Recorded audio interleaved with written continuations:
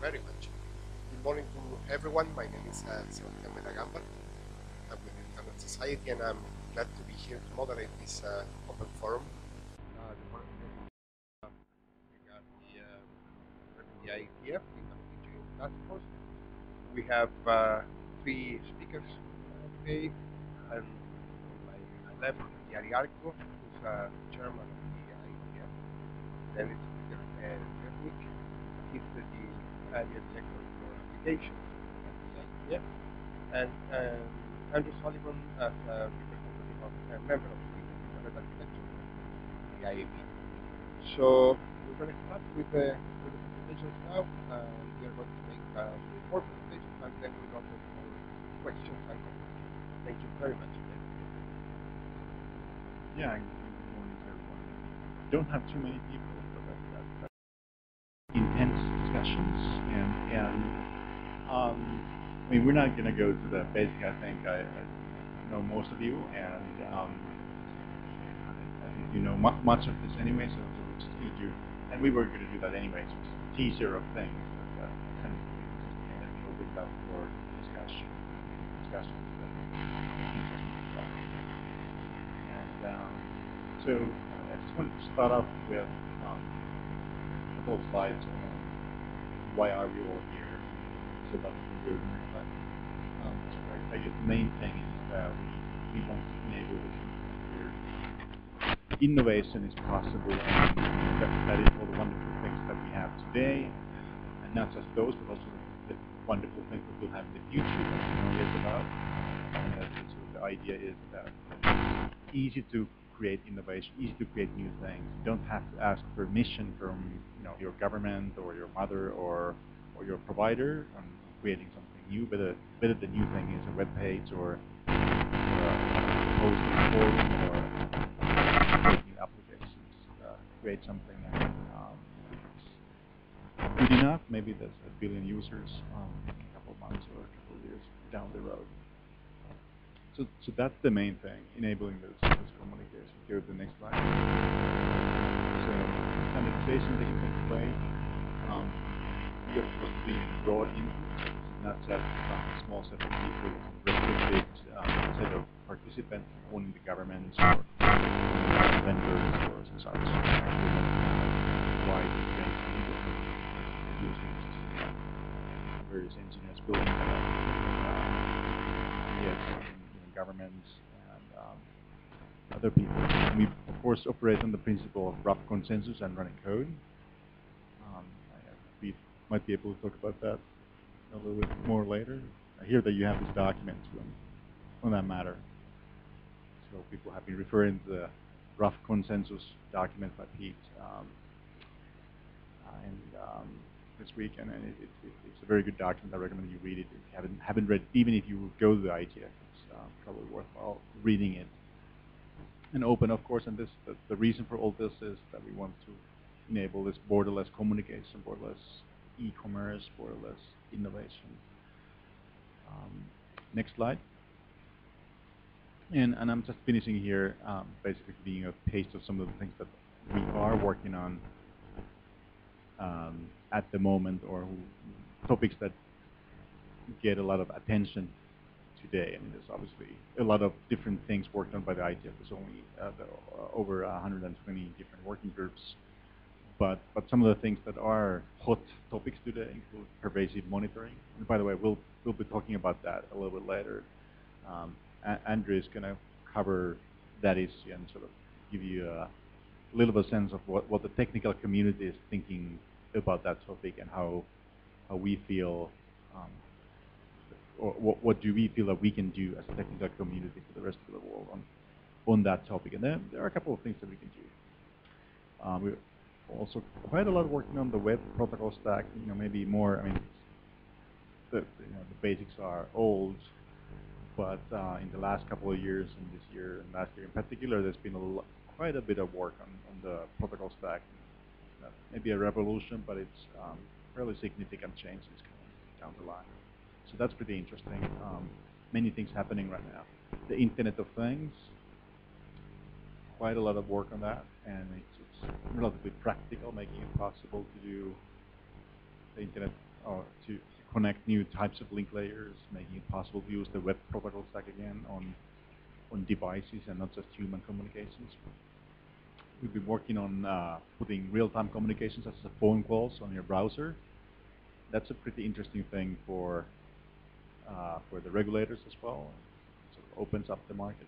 IPv6 still a big topic in our work, even if the basics are done, but we're trying to make it easier and easier for special types of operators to adopt it, as an example. And not just technical things, but we've also been interested in the IETF to reach out further in the world, in terms of geographically, where we visit or where we have meetings and where our attendees come from, and reaching out to new types of participants. We used to not think we really need to talk so much with the regulators or the policy people. Now we're kind of realizing that, oh, the world has changed and some things now overlap and we actually need to talk more to each other. So with that, I think I'm not going to speak anymore. I'm going to get to the other presentations and the discussion, those are the important things. And I also want to make an observation that I'll be stepping in and out of the room because I also need to be in another session today, or actually 2 other sessions today, same time. Thanks, guys, for organizing this so nicely for me. But I'm sure we'll have that intense discussion. So I'm going to hand it over to Pete.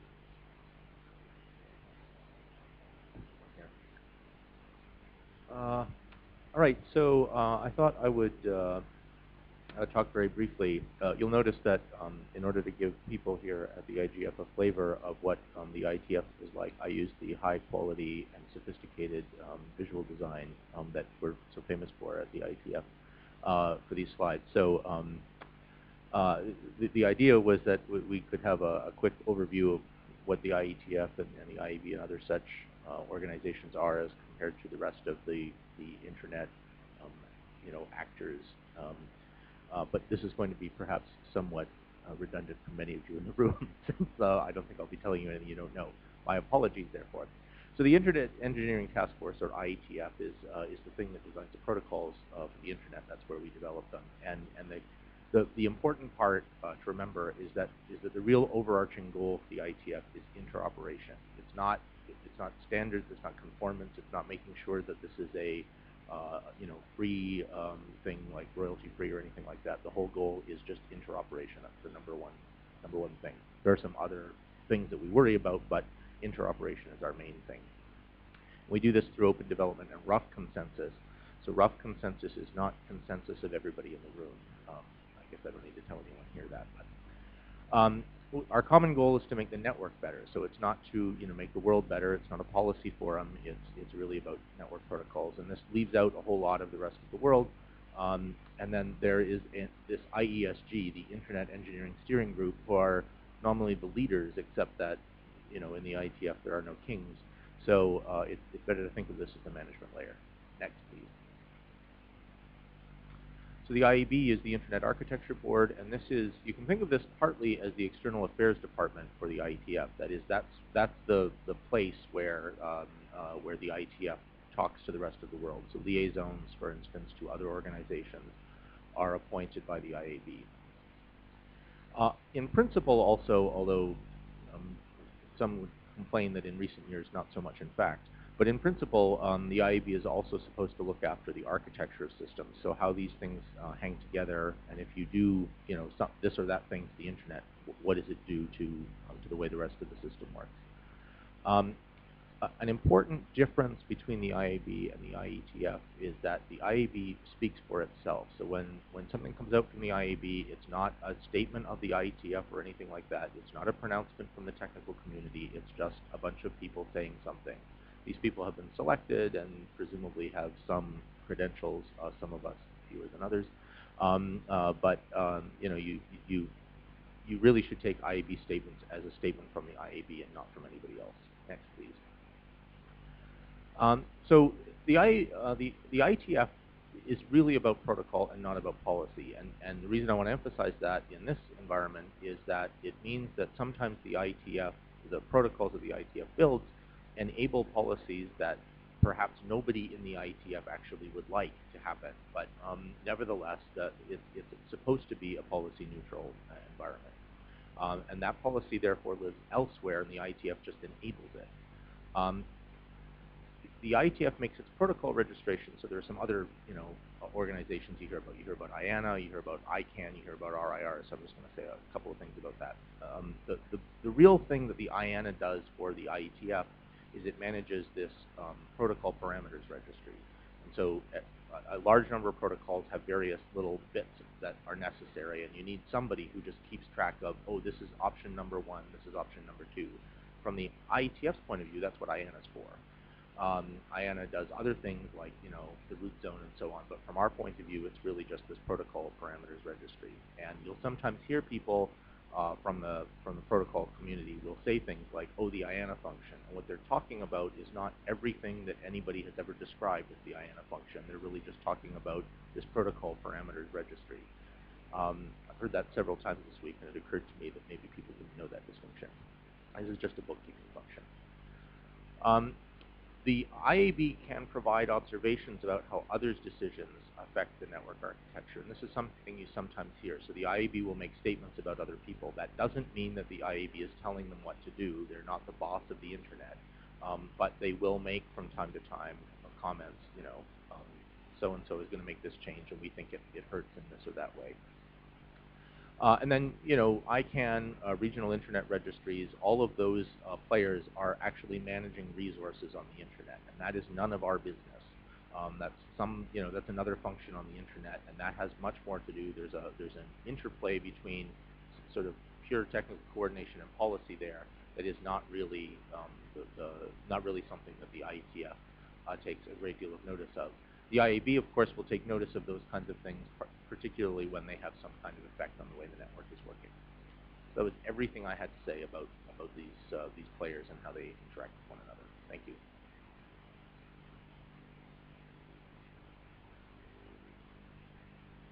So, as Andrew said, I'm on the steering group on the IASG, and rarely do they let me come out of my box and actually say anything, because the IASG does speak for the consensus of the IETF.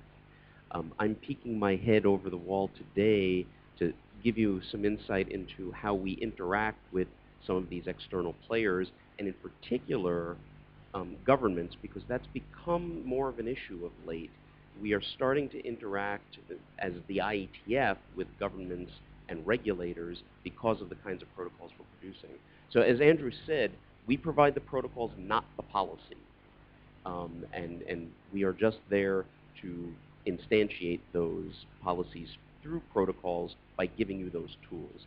So the governments and IETF must understand the different roles they're playing.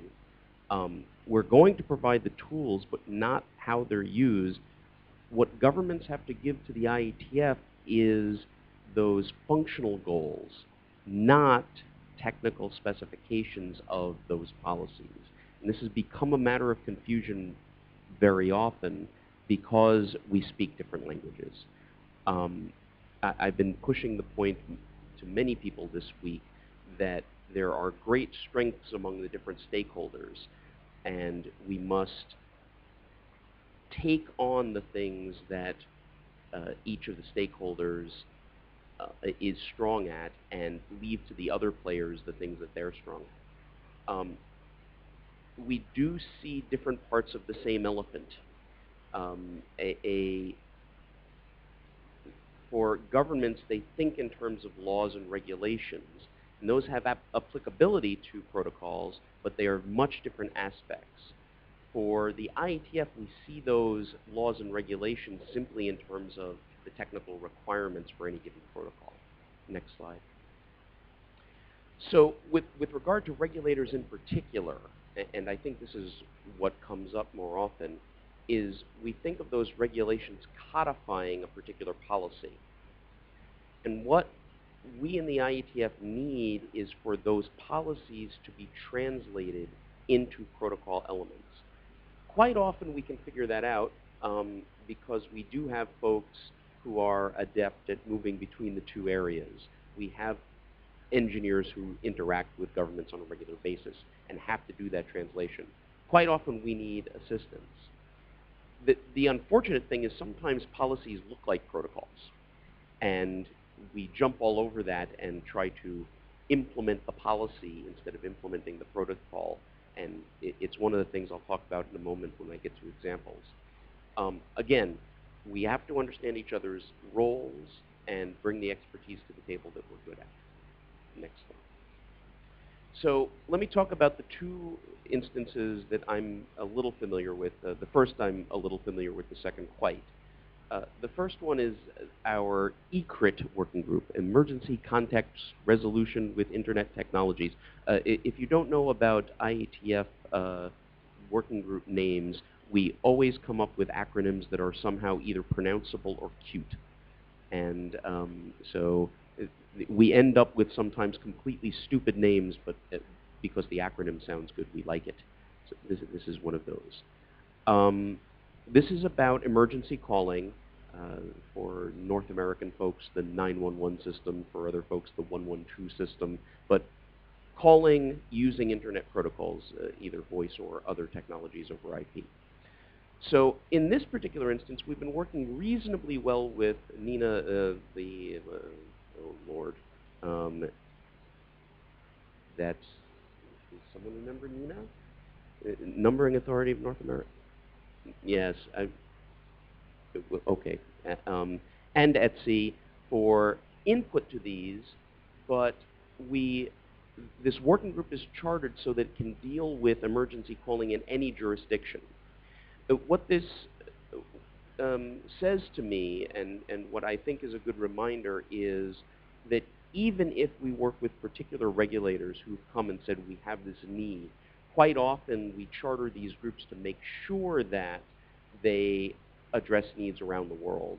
And so as other regulators wish to come in, we find that exceedingly helpful. So just because we're working with one set of folks doesn't mean we're excluding others. In this particular group, this is one where the participants are very good at translating that policy into protocol. These are folks who've been working with Nina and Etsy for quite some time. They understand what those policies mean and can figure out what tools are required in order to instantiate them. The other example is one of my working groups, which is PAWS, the Protocol to Access Whitespace Database. Again, one of our wonderful acronyms. This is a working group, ostensibly, you would think, to work on radio whitespace from the TV spectrum, except this was one of the big problems in chartering. We're only providing the tools for this. So radio whitespace is an IEEE and air regulator kind of area. That's not what we're doing. What we're doing is providing the ability for these devices that are going to be using the white space to contact the regulator and say what frequencies are available over the internet. And so this is basically a database access protocol. The problem we've been having in this working group is actually the opposite of the one that you'd think. It's not that regulators are coming in and saying, we insist on the protocol looking like this. The flip is happening. The engineers are looking at the policy requirements, the regulatory requirements, and saying, oh, we have to implement that policy, and aren't translating it into protocol requirements, but thinking that they have to follow the words that are provided by the regulators. So one of the challenges we have is to say, no, we need to understand what the policy means, but what does that mean when we translate it into protocol speak? And getting engineers to recognize this distinction has been quite interesting. So in each of these cases, what I want to make clear is there is a communication that occurs between the regulators and the engineers, but there's a translation step. Especially in this latter case, radio engineers are very used to, you look at the regulation says you must transmit on this frequency. We tune the device to that frequency. There's a bigger jump when you go from the regulator says there needs to be a database that contains this information, and the engineer is quick to say, oh, well, then the database must have these fields. Well, might have more, might have less, It has to satisfy those requirements. So this has been the interesting interaction. I think that's all I have. Yes, I think Andrew does the next bit.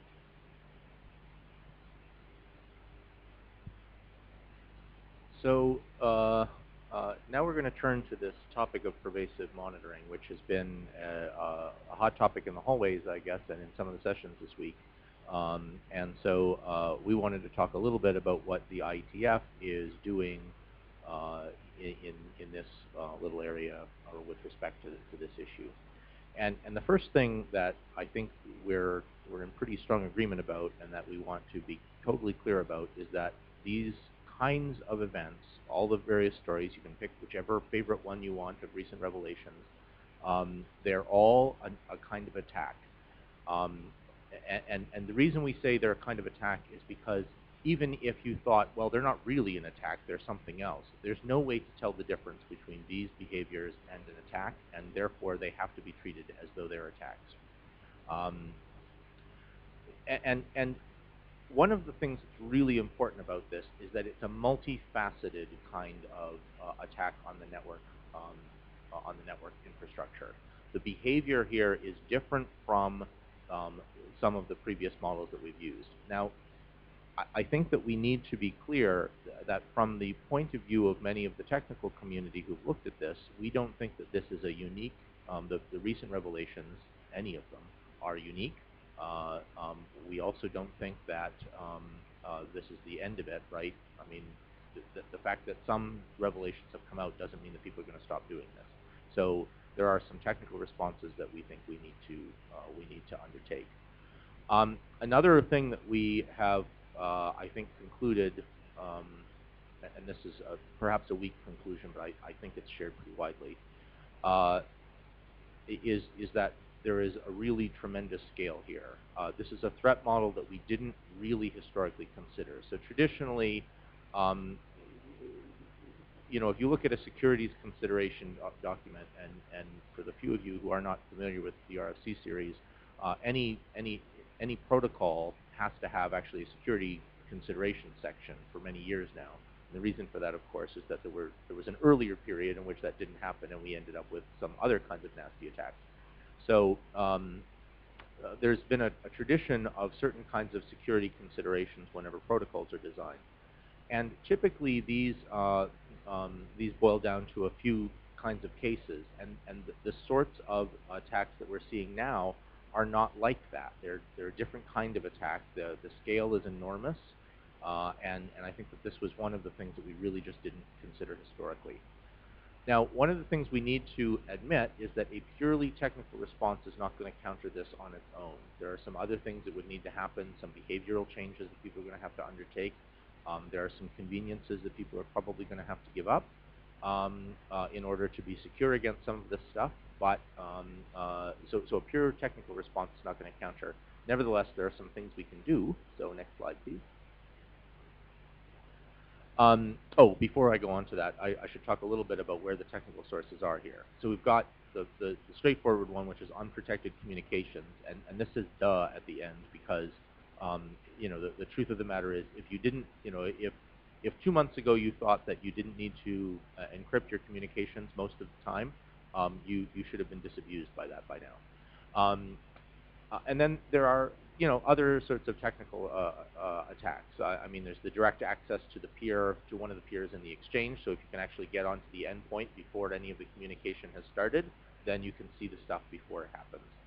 You can have direct access to the keys. There's considerable evidence that there's been attempts, or in some cases successful, typically subpoenas, that say, give us the keys, and now we're going to look at all the traffic. We've got third-party problems, right? This is something that is not totally news. We had, for instance, certificate problems. Certificate authorities have been undermined. There's been several of those over the last several years.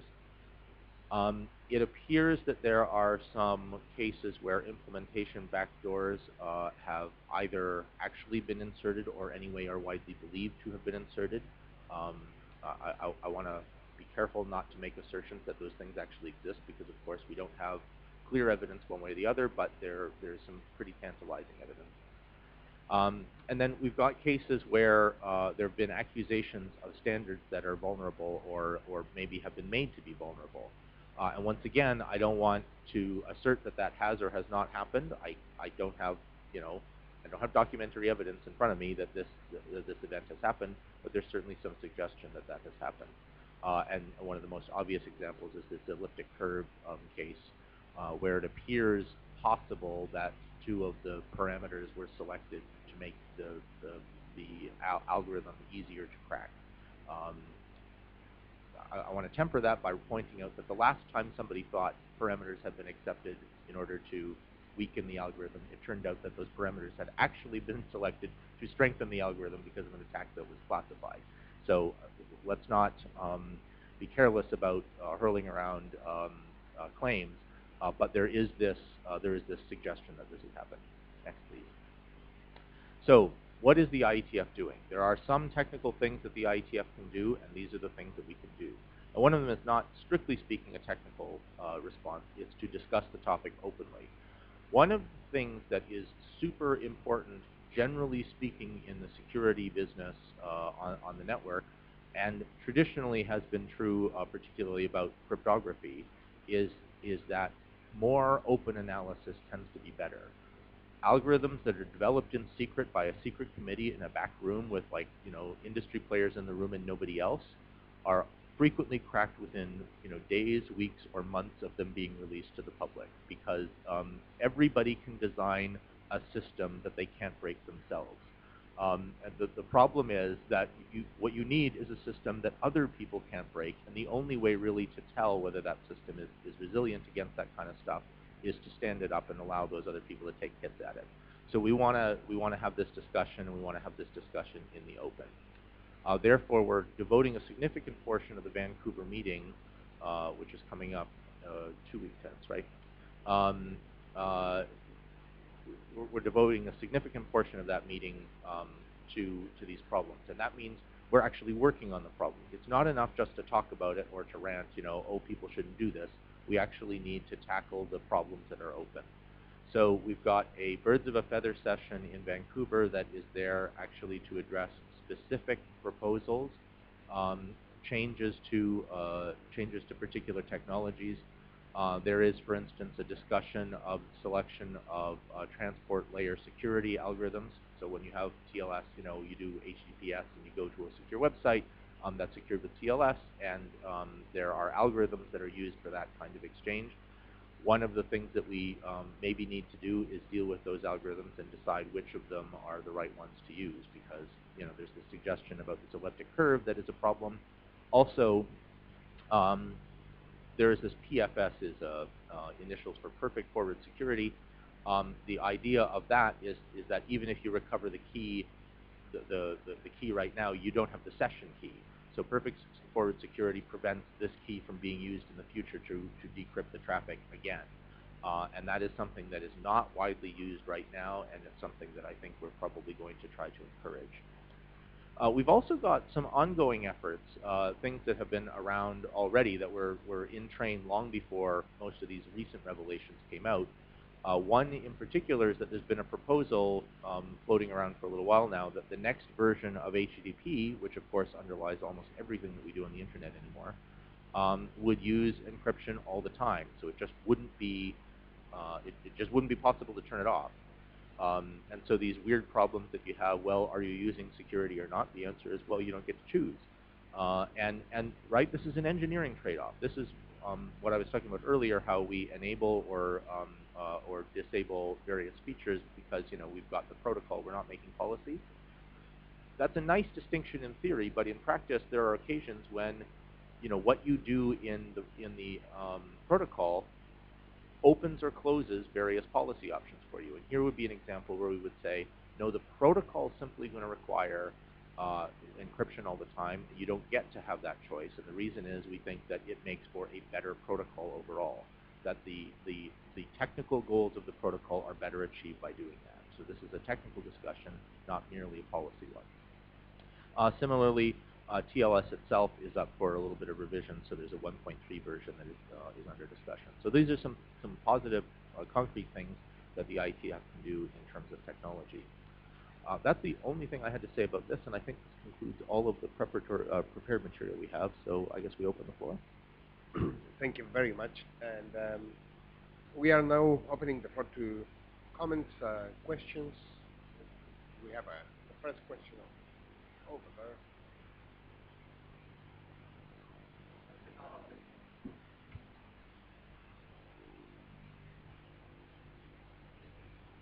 Hello. Good morning. Thank you so much for giving us this great update, what ITF is doing. Well, my question is, I think it is not an easy answer, but I would like to hear some comments from you. My name is Alejandro Costa. I'm from Venezuela, and I'm an ISOC ambassador. Well, on Monday, during the LACNOG meeting, we're going to have a ITF tutorial. And what I would like to hear from you is, what would you like, suppose you're giving the training, what would you like to say to the participants in order to encourage them to participate more in ITF? The attendee list is mainly Latin American and Caribbean people. Thank you.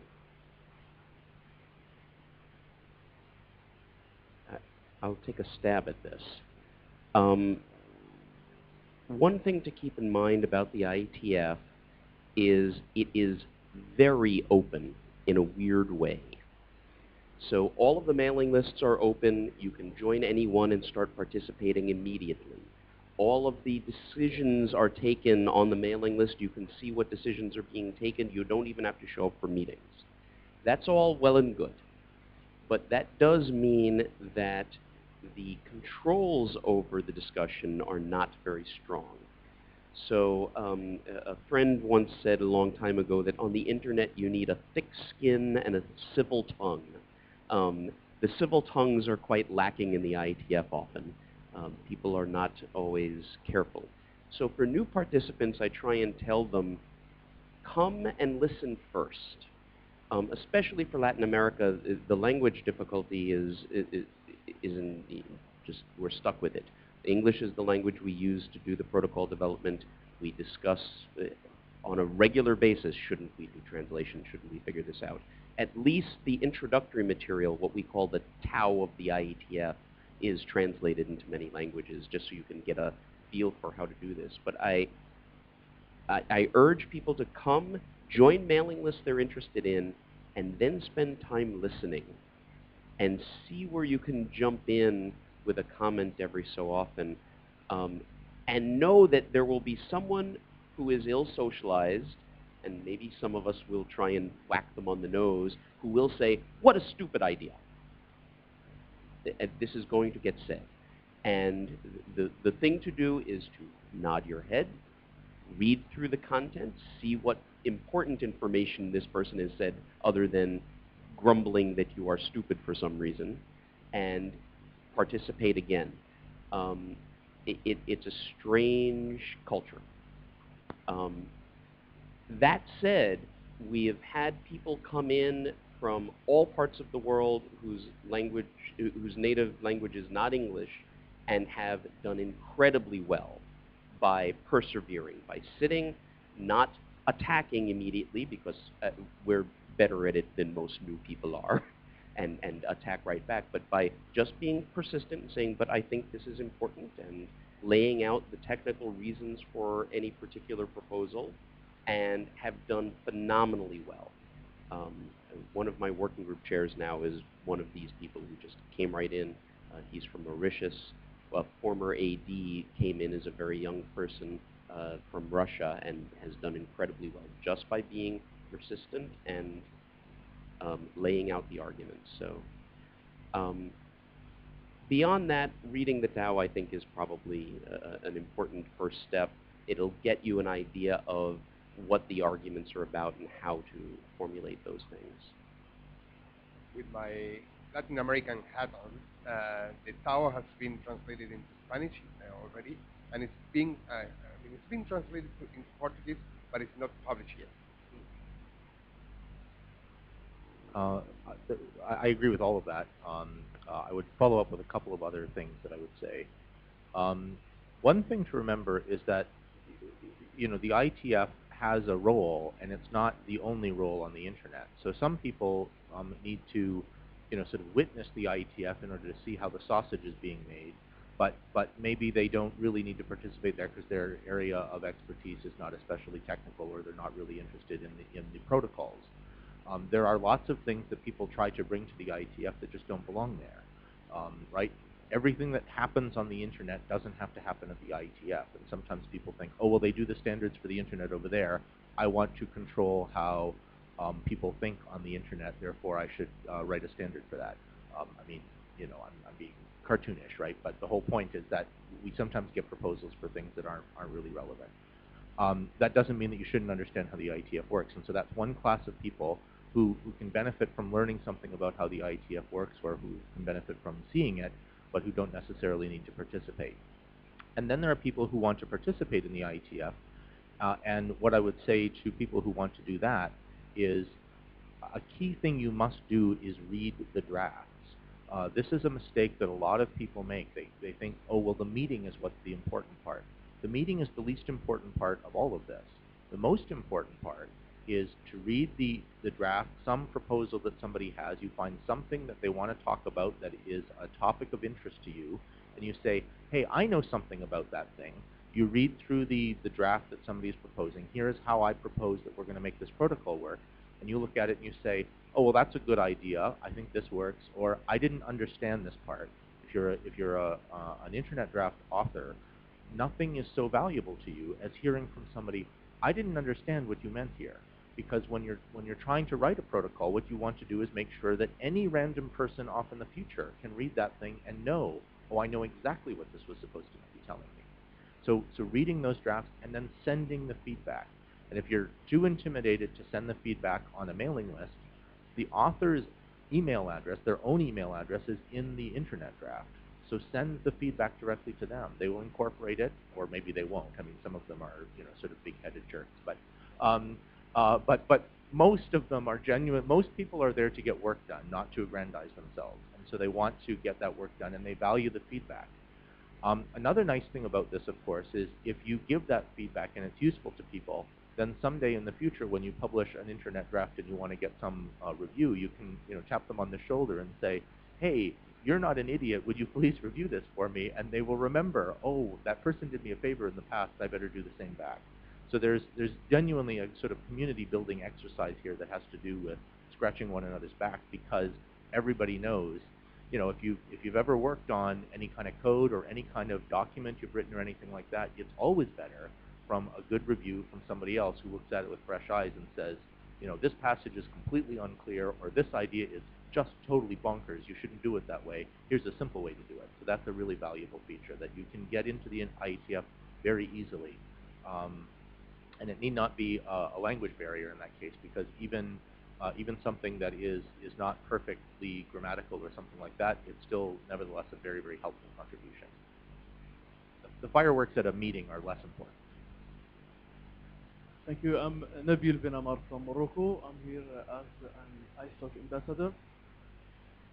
I have recently joined some working groups in IETF. I'm a little bit new in this area, and I was not able to jump in and to make some comments. It's so quick, and I'm just newbie in the area. Until that day when I'm following the work of a non-working group, which is ITS, Intelligent Transport System, with Alexandru Petrescu, and I asked him, I sent an email, please, I would like to be more effective in this group. What can you propose? Automatically, he sent me a proposition. Can you write for us a section in the current draft? Oh, I say, yes, why not? And I started to write a section, and now my name is in the submitted draft to the ITF, and yeah, and it was the first time that I come in this thing, and following this work, our both is accepted in Vancouver, and I will apply for a fellowship for the next one, which is in London. So this is excellent, and I want to say that your experience here is similar to an experience of old experienced people. Very often, especially the experienced people who think that their opinions are, of course, obvious and should be taken as the word of, a deity, will say, this section is rubbish and needs to change because you don't explain how the protocol will do X, Y, and Z. Okay. The first response that any author of an IETF draft sends to one of these people is send text. You think there's a problem, fix it. Send me a paragraph to replace it with. Send me a new section. And so this is our weapon against people who make random comments. So you did exactly the right thing by asking in the nice way, and you got, luckily, a nice person to say, yes, this is exactly what you need to do, is send text.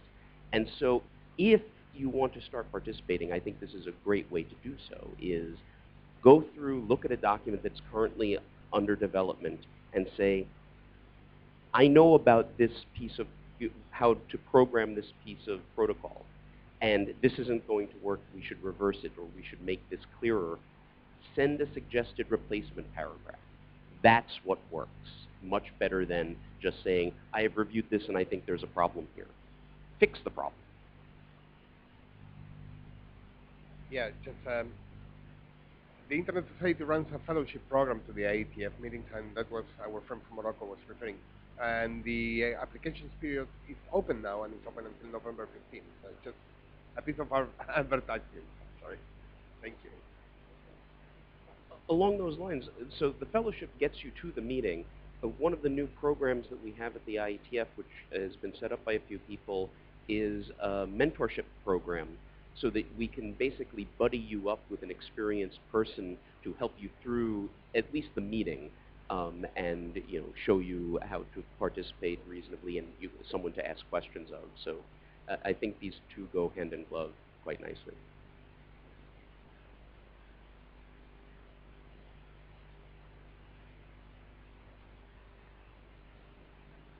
Got it. Yep, got it. I have so Pinder Wong from Hong Kong, and I'm a subscriber to the Profess mailing group. I also participate in the WPC Web Payments group. So what I would like to do is take up on one of your points about separation of protocols and policy. So I have a question and a contribution. So the question is you say the IETF just does protocol, and someone else does policy. So way back when, we did that once. We have one good example that I'm familiar with, which was when the IIB way back when appointed me to look at this GTLD MOU stuff. This was before ICANN. Then that sucked away 10 years of my life because I became the Only 10. Only 10. Yeah. So it's a bit more than that was a good one. So what happened was I was the first vice chairman of ICANN, and we've seen what happened there. And so with respect to what I observe right now in the current context is that there seems to be an even need within that community to look at policy of what. And so ICANN should, just as names, numbers, right, and you've got all these other really important issues that have policy elements that are, as you've heard in the last week, also occur. So I would love to have a question, which is, do you have any idea about what other kinds of policy fora, perhaps it's the IGF, I don't know, that really could interact, or what would be the requirements from the IETF perspective of a type of policy body that you would be prepared to engage in? And the reason why I ask that is because I've got a selfish agenda, which is I'm also part of this strategy panel, on ICANN's role in the Internet governance ecosystem. Let me just start with a question. So that I can't say what the IETF would be prepared to participate in. I wouldn't even venture to guess, but I can say what I am prepared to participate in. And it seems to me that this is partly related to it's partly a case-by-case answer. So there are things that need a consistent global policy, like the DNS Well, why does it need this consistent global policy? Because it's got this foundational piece that everybody has to share, whether you like it or not. So you don't have any choice there. You actually need a global coordination because there's one DNS root. That's just a fact of math, and therefore you need some sort of coordination. There are other kinds of cases which, for which we need, sort of best practices, or best, the sort of kinds of interactions that we need to have an ability to say, in this case, here is the kind of thing that you probably want to do. A good example of that, to push it in the other direction, is security practices for sort of end-to-end communication for, say, e-commerce. So, you've got what is very valuable data that you're exchanging there, and you want this very valuable data to be treated, to be handled well all the way along the system. And actually, that's an example of something that, with a few wrinkles, has, despite the fact that there have been a number of compromises, we actually understand how that's supposed to work, right? You should have strong authentication in both directions. You should have good handling of the sensitive data at either end, so you don't end up storing data that is easily compromised. And what's interesting there is that we didn't really need a global coordinating body that was a single body. Instead, it was a group of people who got together and said, we are the credit card people, for instance, whose losses are going to be directly affected by this kind of stuff. So you will store this data in this way, or we will yank your credit card, your ability to handle credit cards. What we didn't do well was make the security of the browser really strong. That is, the client-side stuff we sort of ditched, right? And we ended up with a user interface that is just awful. And we've tried 3 or 4 different attempts to make that better, and that hasn't worked yet. So there's a lot of work to do around usable security for end users. And I don't know where that work ought to live. It probably shouldn't live in the IETF because we're not very good at user interface. But somewhere, good, strong user interface conventions probably ought to come about. That's an example of something that I would like to see, various industry people come together and try to figure out how to do that. There's a group. Traditionally, there's the human-computer interaction stuff. ACM has some things around this and so on. It would be nice if those academic studies influence some kind of group that came together for usable security stuff. And that's maybe something that, OS vendors and browser developers and, a few other kinds of things, probably mobile OS people could do a lot of good there. Because if you think the security practices are bad on the desktop browser, look at the way security is handled on phones, and it's just a total train wreck. You never know what you're going to get. So there's a whole host of stuff there that I think that's the kind of example of something that I would expect is going to be most effectively contributed to by a true multi-stakeholder kind of thing, in which governments could participate by saying, hey, here's some good practices, or here are regulations that we're going to put on in order to do consumer protection. But that doesn't mean we're going to tell you how to do it. The developers can say, well, we've got all this instrumentation in our systems, and we can see what's effective and what isn't, and therefore we can tell, this is working. The credit card people, for instance, are going to be able to say, hey, wait a minute, you're storing Visa numbers in the clear on the system. Don't do that. I mean, those are all kinds of examples of, a group of people, all of whom have particular expertise, and they should come together and do that. And that's a kind of activity that I think should be self-organizing. And then there are other kinds of things that I think, to finish, there are other kinds of things that I think actually probably ought to be dealt kind of at a, literally at the level of national laws or something like that. So there are, for instance, practices of carriers. Historically, those have all been handled at the national level, and it's going to be very difficult to change that behavior. And I would like to think that those federal authorities and those national governments are going to be influenced by their population to say, hey, wait a minute, we don't want you interfering in this operation, or we don't want you tapping things this way, or anyway, we don't want you tapping things in secret this way. We want these things to be open or whatever. But that, to me, is something that, if national governments are actors in that case, and therefore it's really national governments who have to be taking the pressure from their populations to be saying, hey, here's the kind of thing that we're going to do. Maybe that's something that actually does have to happen in intergovernmental, multilateral, et cetera, sorts of environments. I don't know. I am but a geek. I don't really understand how politics works. But I would say that it seems to me that these are different sorts of contexts and they need a different kind of answer. I stay out of Yeah, perhaps I should also, Suzanne Wolf. And I'm one of those techies that has worked in the IETF, but also in policy context. And and I've been listening to a lot of discussions and occasionally stepping into discussions about what's the role of the technical community in a forum like this or a policy forum. And one of the things I think I'm closing in on is that it's inherent, particularly in a lot of what you said, there's a fundamentally different set of approaches. Policy people will ask, who are you as a stakeholder? Engineers will ask, what's the problem? And an enormous amount of what I think I see of people talking past each other comes down to, and this isn't even characteristic of the individuals, it's characteristic of the framework that they're coming into the discussion with, because I know plenty of people who can move back and forth between these frameworks. But if you're sitting in one frame of reference and saying, what's the problem, and what you're hearing is, who are you, people end up talking past each other. And even just being aware of that and being able to say that at the right time is actually really helpful in a lot of rooms, whether you're oriented on policy or technology.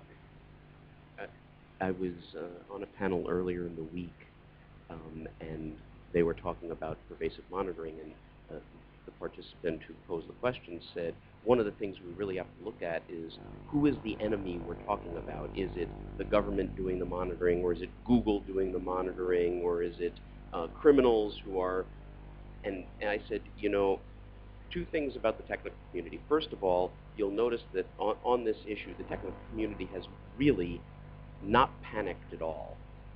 They just kind of nod their heads and say, oh, we have a tool to fix that, and oh, we should work on a tool to fix this. But I said the other thing is, we don't think about it in terms of who is the attacker. We think about it in terms of what is the attack? What are you trying to prevent? And in many of these cases, no matter which the attacker is, it's exactly the same attack, as Andrew was pointing to earlier. And getting your head around the technical problem as not being about the people involved, but the computers and the systems and the networks involved, is a very good way to sort of turn the question so that it doesn't turn into this roiling discussion. It's a different way of approaching the problem. Thank you very much.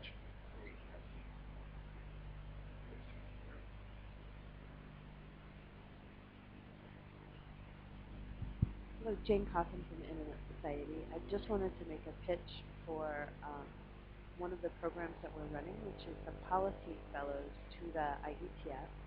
We have a colleague named Sally Wentworth who works closely with Bastian and others to find people from governments that might want to know more about the IETF. It really helps with the issue that Suzanne was highlighting, the difference between what policymakers and technologists and how they think. And often we have policymakers who want to get into how to regulate technology, which is a little scary. And when you bring some of the policymakers to the IETF, they come in their personal capacity, and we've seen an amazing turnaround in the ability for many people to understand what the IETF is, because they're hearing about it perhaps at the ITU, and they're not sure what it is. And once they go, they realize it's a really great open forum. They have the ability to talk to key technologists on routing, addressing, other issues of interest to them throughout the world. And it's a careful forum where you're not, no one's going to, it's almost like Chatham House rules. No one's going to tell someone you ask this question. So it's a very comfortable environment, and it's something where you're breaking down the barriers between technology and policy and trying to marry that up. So if anybody is interested in that type of thing or knows government officials that want to go, we help provide assistance to do that. We have a nice team coming from Latin America to the Vancouver meeting. It's, I think, 7 people from, 7 policymakers for this program. If I recall correctly, people from Uruguay, Brazil, Peru, Nicaragua, uh, San Martin, a small island in the Caribbean, and some other countries. So it's going to be fun. And they can sit in a room and hum with everybody else. It's quite amusing. Something that is very amazing about this policymakers program is that, at least in Latin America, we set up a mailing list for all our alumni that went to the IETF. I mean, policymakers that went to the IETF meeting and are back. And suddenly, there were discussions, and there are very good discussions on that list. It's a policymaker. I mean, it's a policy guy. I mean, it's not a technical guy. It's not a real. I mean, maybe he's an engineer, but it's not in that area and working in that field. And I was like 2 or 3 months ago, there was a discussion. I don't know about what topic, but they were no, because RFC 2156 says that no, I beg your pardon, but that's been deprecated by yeah RFC whatever. Blah, blah, blah. So they were kind of experts in RFC lingo at that point. So that is amazing. So do we have more questions, comments? No? A contribution? Oh, yeah, okay. If you consider so, I mean, it is. I mean, Hard for me to say. I'm not going to be able to go to Vancouver, and I'm on the list, and I don't feel it's. There'll be people there who are more knowledgeable than me. That's fine. So what I wanted to perhaps explore is, you know, although these revelations are not so much revelations, one thing that I think is I think apparent to me is that the users now have are recalibrating their expectations on what they want.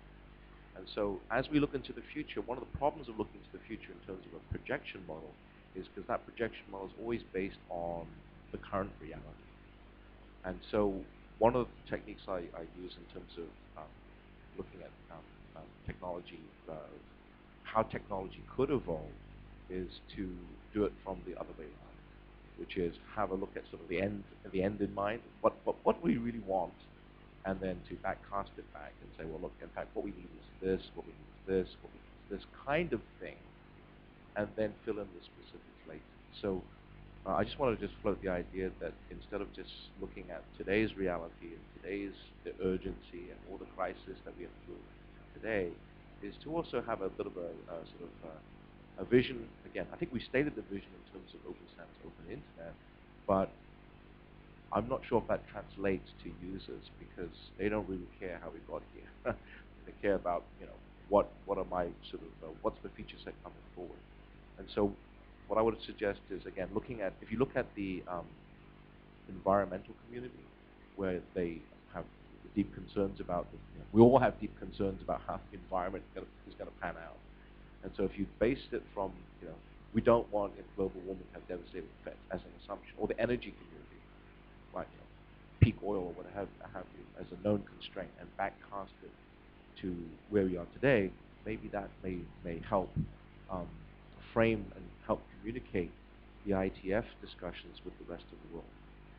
And it's that intersection between what you're doing in terms of going forward and what users could be expected coming backward. That intersection may be an interesting place to explore. And so what I would, I'll speak to you guys offline about that, but that's the concept. I think you're right about this, and I think that this is part of the reason why, in what I touched on earlier, the point was that this is a kind of attack that historically we hadn't really paid attention to. That is, we had a model for what the environment was going to be like, and it involved endpoints and secure communications between them, and there were a lot of concern about on-path attacks, and there were, this sort of man-in-the-middle kind of thing, and there was a lot of concern about replay. That is, you suck that thing up, and then you play it back later, and you have some kind of thing.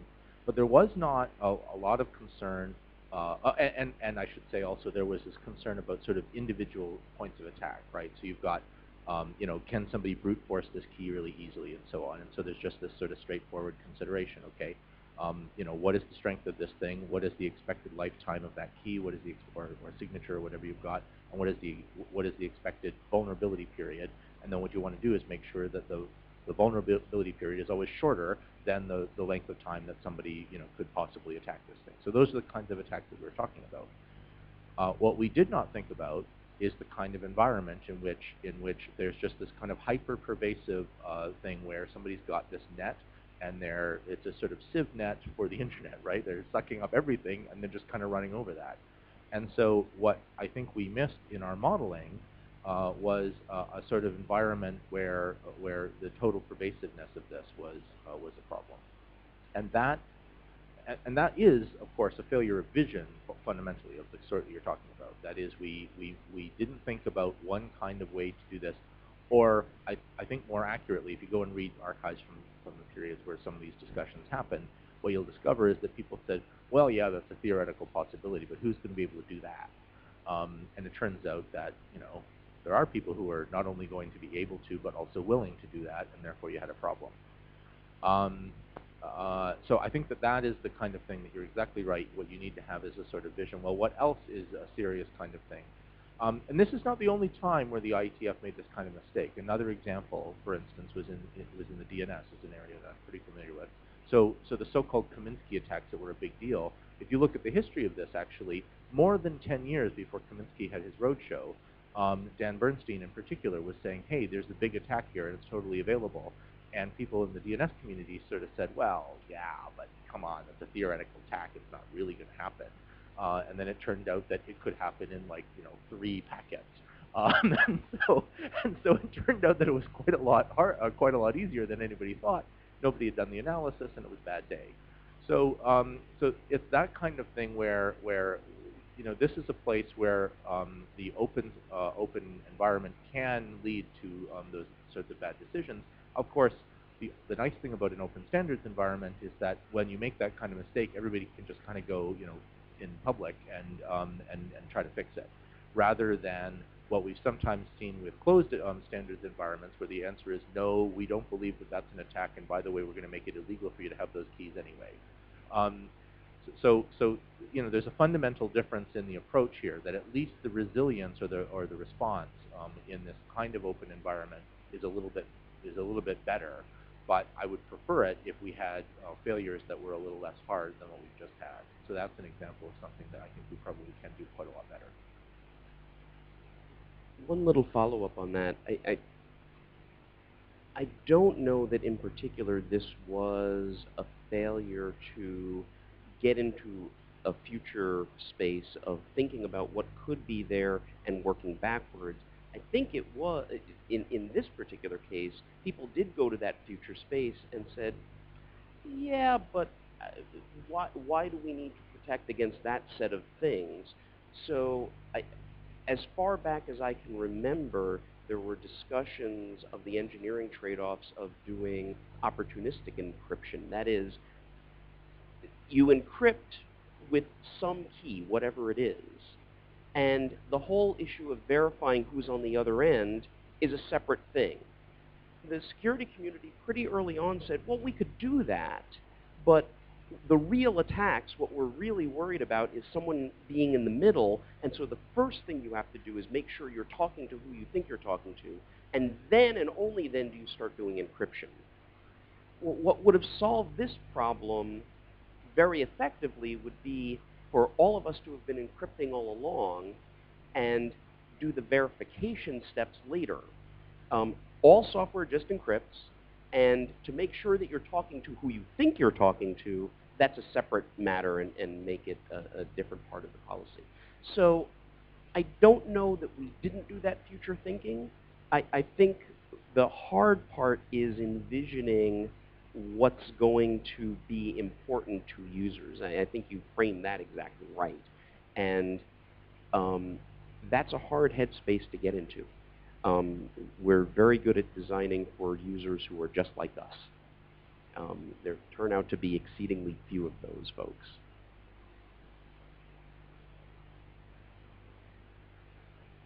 Thank you very much. Any other questions, comments, rants?